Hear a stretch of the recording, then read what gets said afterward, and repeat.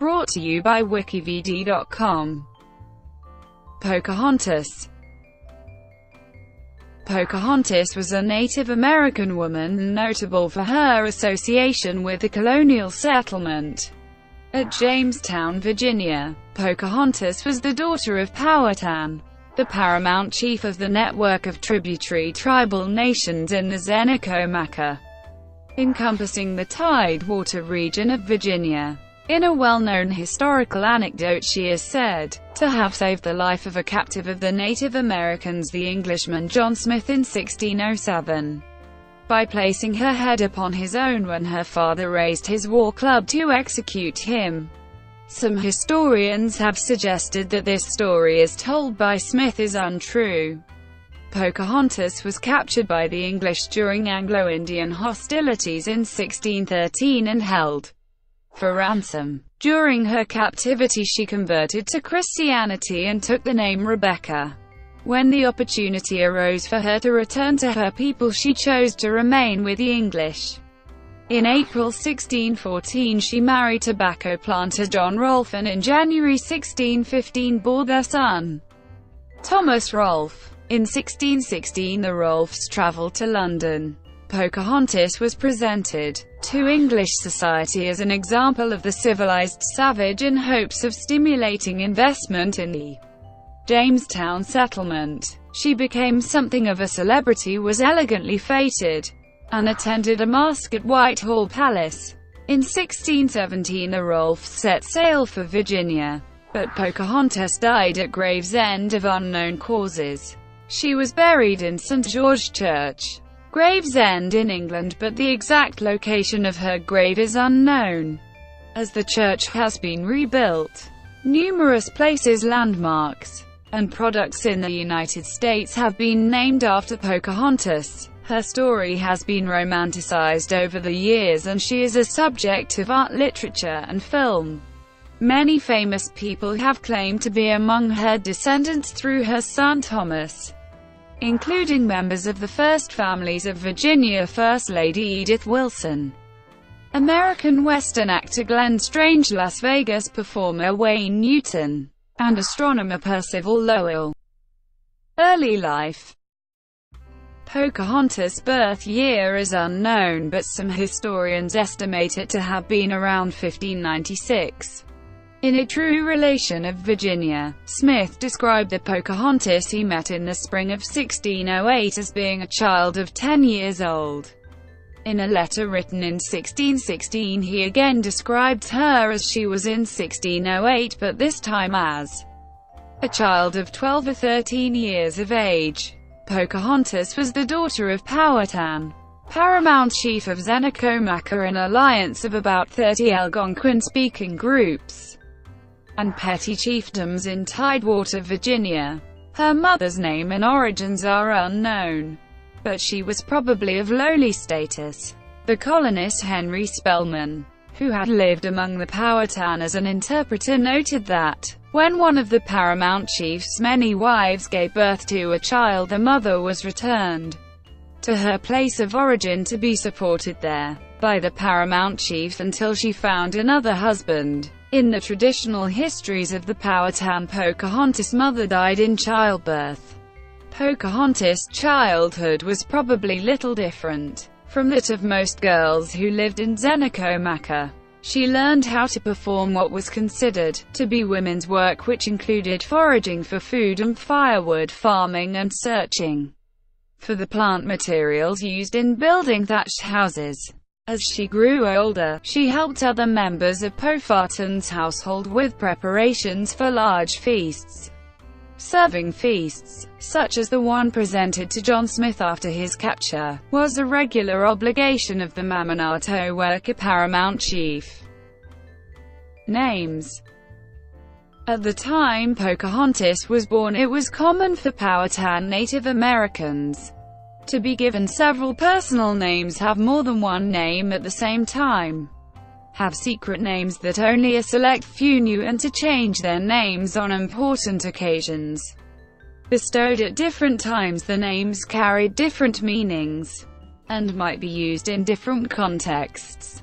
Pocahontas was no different. Early in her life she was given a secret name Matoaka, but later she was also known as Ammonute. Matoaka means bright stream between the hills. Ammonute cannot be translated. The name Pocahontas was a childhood nickname that probably referred to her frolicsome nature. According to the colonist William Strachey, it meant little wanton. Some interpret the meaning as playful one. The 18th century historian William Stith claimed that her real name, it seems, was originally Matoax, which the Indians carefully concealed from the English and changed it to Pocahontas out of a superstitious fear lest they, by the knowledge of her true name, should be enabled to do her some hurt. According to the anthropologist Helen C. Rountree, Pocahontas revealed her secret name to the English only after she had taken another religious baptismal name, Rebecca. Pocahontas' Christian name Rebecca may have been a symbolic gesture to Rebecca of the Book of Genesis, who was the mother of Jacob, and Esau was the mother of two nations or distinct peoples. Pocahontas as a Powhatan marrying an Englishman may have been seen by herself and by her contemporaries as being also potentially a matriarchal figure of two distinct peoples. Title and status. Pocahontas has been considered in popular culture to be a princess. In 1841, William Watson Waldron of Trinity College, Dublin in Ireland published Pocahontas, American Princess, and other poems calling Pocahontas the beloved and only surviving daughter of the king. Indeed, Pocahontas was a favorite of her father's, his delight and darling according to the colonist Captain Ralph Hammore, but she was not in line to inherit a position as a Wayrowant's sub-chair for Maumanatowick. Instead, Powhatan's bros, sisters, and his sisters' children all stood in line to succeed him. In his A Map of Virginia, John Smith explained how matrilineal inheritance worked among the Powhatans. John Smith. Pocahontas is most famously linked to the English colonist Captain John Smith, who arrived in Virginia with 100 other settlers in April 1607, at the behest of the London Company. After building a fort on a marshy peninsula poking out into the James River, the Englishman had numerous encounters over the next several months with the natives of Tsenacommacah, some of them friendly, some hostile. Then in December 1607, while exploring on the Chickahominy River, Smith was captured by a hunting party led by Powhatan's younger brother Apishon-Sena and brought to Powhatan's capital at Werowocomoco. In his 1608 account, Smith describes a great feast followed by a long talk with Powhatan. He does not mention Pocahontas in relation to his capture, and claims that they first met some months later. Huber understands the meeting of Smith and Powhatan as the latter's attempt to bring Smith and so the English into his chiefdom. Powhatan offered Smith rule of the town of Cappahozic, which was close to Powhatan's capital at Werowocomoco. The paramount chief thus hoped to keep Smith and his men nearby and better under control. In 1616, Smith wrote a letter to Queen Anne in anticipation of Pocahontas' visit to England. In this new account, his capture included the threat of his own death. "At the minute of my execution," he wrote, "she, Pocahontas, hazarded the beating out of her own brains to save mine, and not only that, but so prevailed with her father that I was safely conducted to Jamestown." In his 1624, published long after the death of Pocahontas, Smith expanded the story. Writing about himself in the third person, he explained that after he was captured and taken to the paramount chief, 2 great stones were brought before Powhatan, then as many as could laid hands on him. Smith dragged him to them and thereon laid his head, and being ready with their clubs to beat out his brains, Pocahontas, the king's dearest daughter, when no entreaty could prevail, got his head in her arms and laid her own upon his to save him from death. In a later publication, True Travels, Smith claimed a similar rescue by another young girl in 1602, following his capture by Turks in Hungary. The story resembles a popular contemporary type of moral tale, in which a Christian hero maintains his faith despite threats and intimidation. Karen Ordell Kupperman suggests that Smith used such details to embroider his first account, thus producing a more dramatic second account of his encounter with Pocahontas as a heroine worthy of reception by Queen Anne. Its later revision and publication was probably an attempt to raise his own stock and reputation. He had long since fallen from favor with the company that had funded the Jamestown enterprise.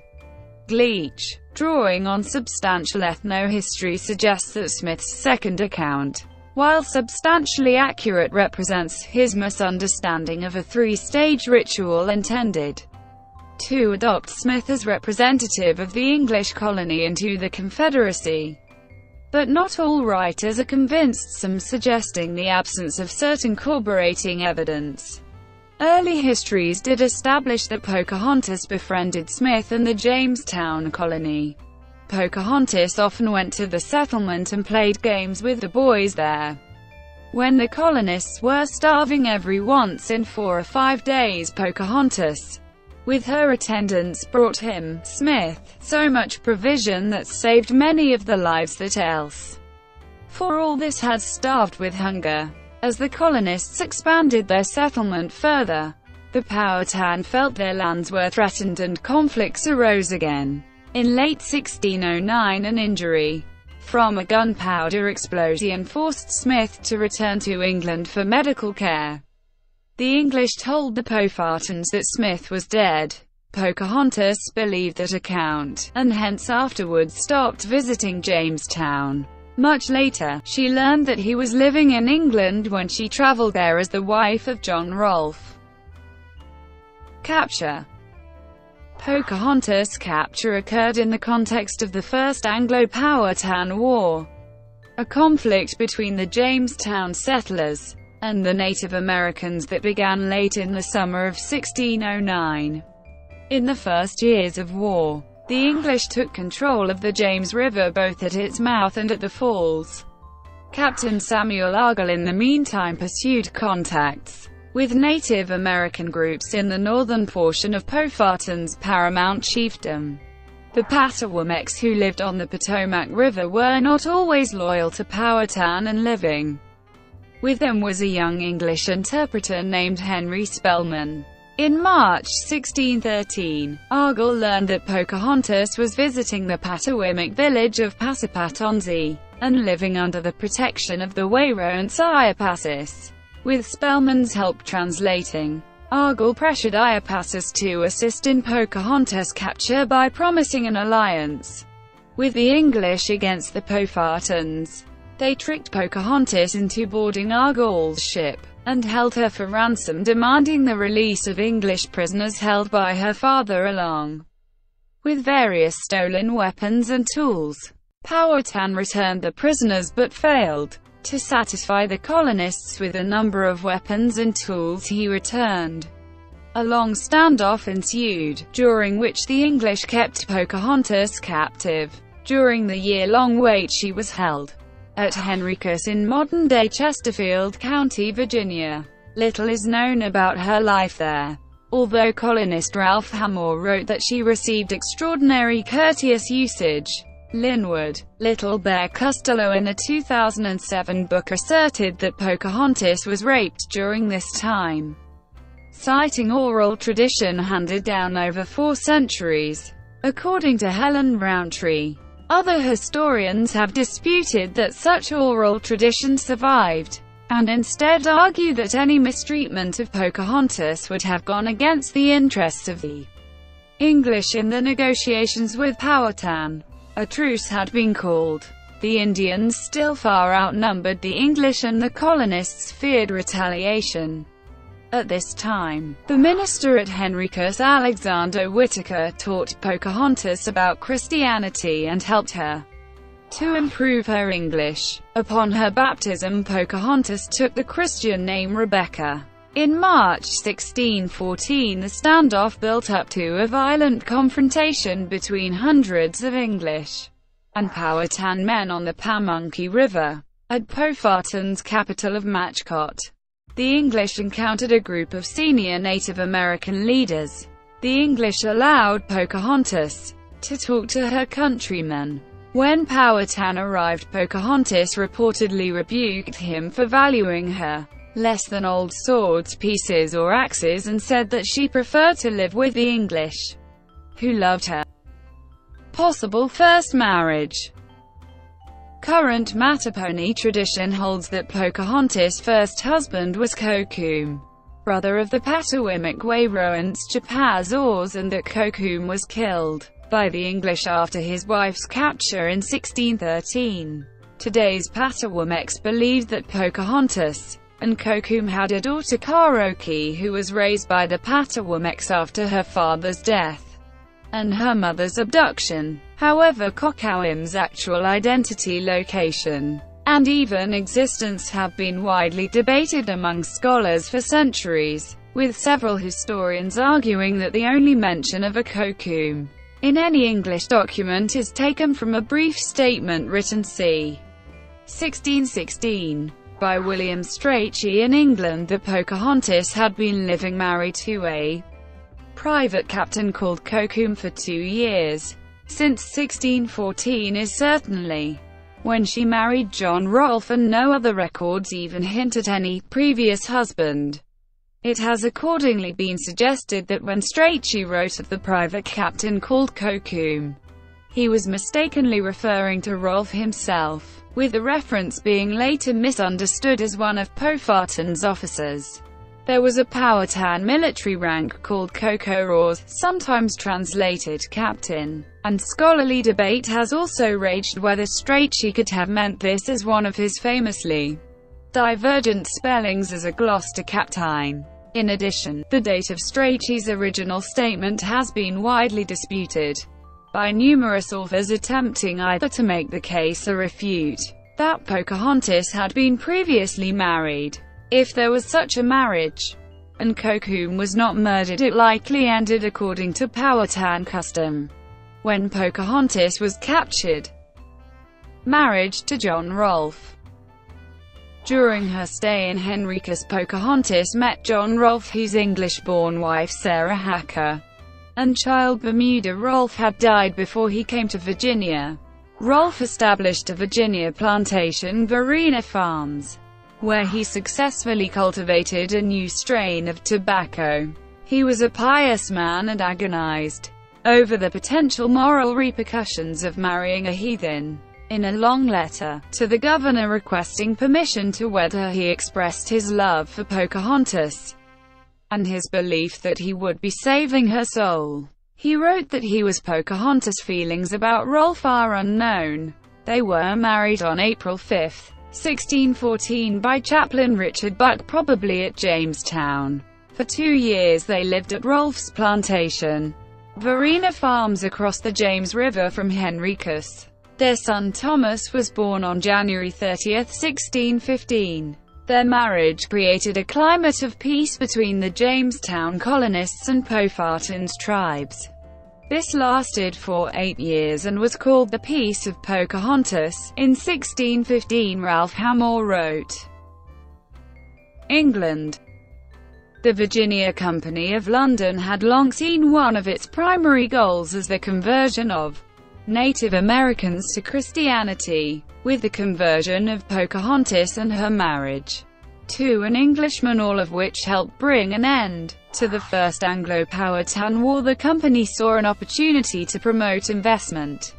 The company decided to bring Pocahontas to England as a symbol of the tamed New World savage and the success of the Jamestown settlement. In 1616, the Rolfes traveled to England, arriving at the port of Plymouth on June 12. They journeyed to London by coach, accompanied by a group of about 11 other Powhatans, including a holy man named Tsenacommacah. John Smith was living in London at the time, and while Pocahontas was in Plymouth, she learned he was still alive. Smith did not meet Pocahontas but wrote to Queen Anne, the wife of King James, urging that Pocahontas be treated with respect as a royal visitor. He suggested that if she were treated badly, her present love to us and Christianity might turn to scorn and fury, and England might lose the chance to rightly have a kingdom by her means. Pocahontas was entertained at various society gatherings. On January 5, 1617, she and Tsenacommacah were brought before the king at the old banqueting house in the Palace of Whitehall, at a performance of Ben Jonson's masque The Vision of Delight. According to Smith, King James was so prepossessing that neither Pocahontas nor Tsenacommacah realized whom they had met, until it was explained to them afterward. Although Pocahontas was not a princess in the context of Powhatan culture, the Virginia Company nevertheless presented her as a princess to the English public. The inscription on a 1616 engraving of Pocahontas made for the company reads, Matoakals Rebecca Filiapotentis Prince Powhatan Birginia, which means, Matoaka, alias Rebecca, daughter of the most powerful prince of the Powhatan Empire of Virginia. Many English at this time recognized Powhatan to be the ruler of an empire, and they presumably accorded to his daughter what they considered appropriate status. Smith's letter to Queen Anne refers to Powhatan, their chief king. Samuel Purchas recalled meeting Pocahontas in London, writing that she impressed those she met because she carried herself as the daughter of a king. When he met her again in London, Smith referred to Pocahontas deferentially as a king's daughter. Pocahontas was apparently treated well in London.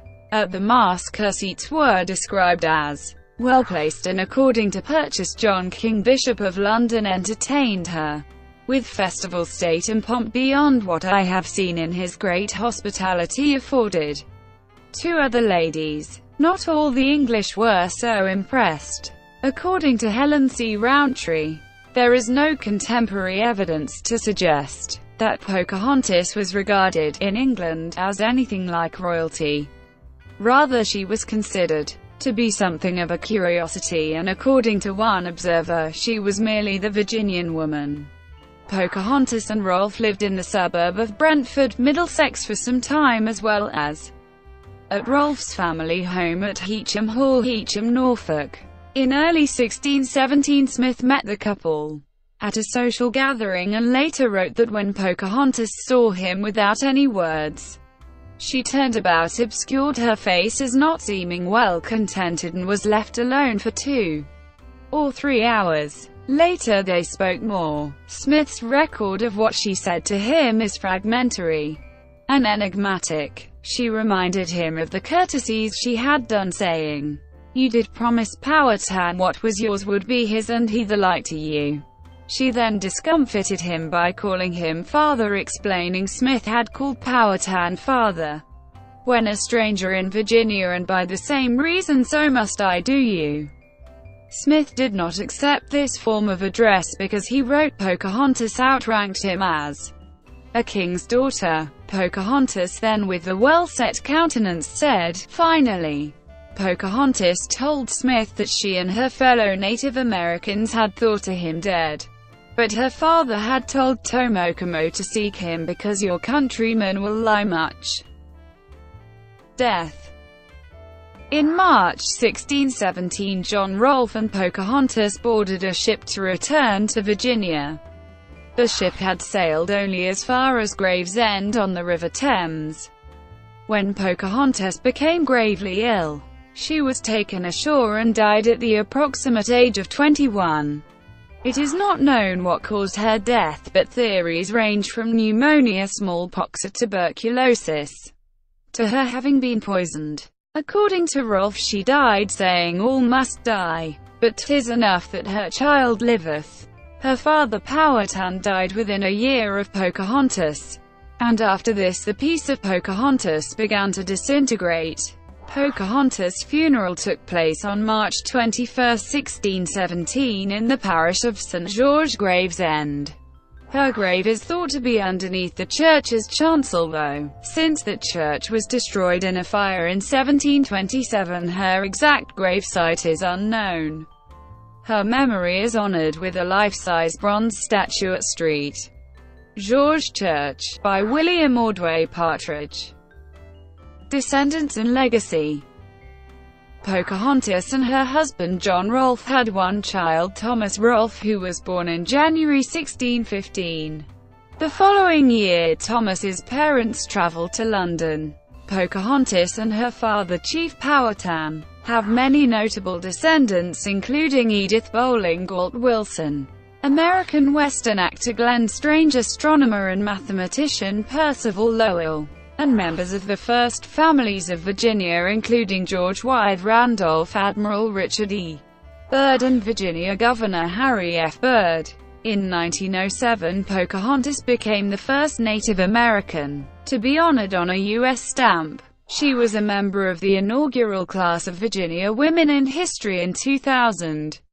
In July 2015, the Pamunkey Indian tribe, descendants of the Powhatan chiefdom of which Pocahontas was a member, became the first federally recognized tribe in the state of Virginia. Cultural representations. After her death, increasingly fanciful and romanticized representations of Pocahontas were produced in which Pocahontas and Smith were romantically involved. Contemporary sources substantiate claims of their friendship, not a romance. The first claim of their romantic involvement was in John Davis's Travels in the United States of America. Brought to you by WikiVidi.com. Would you like to know more?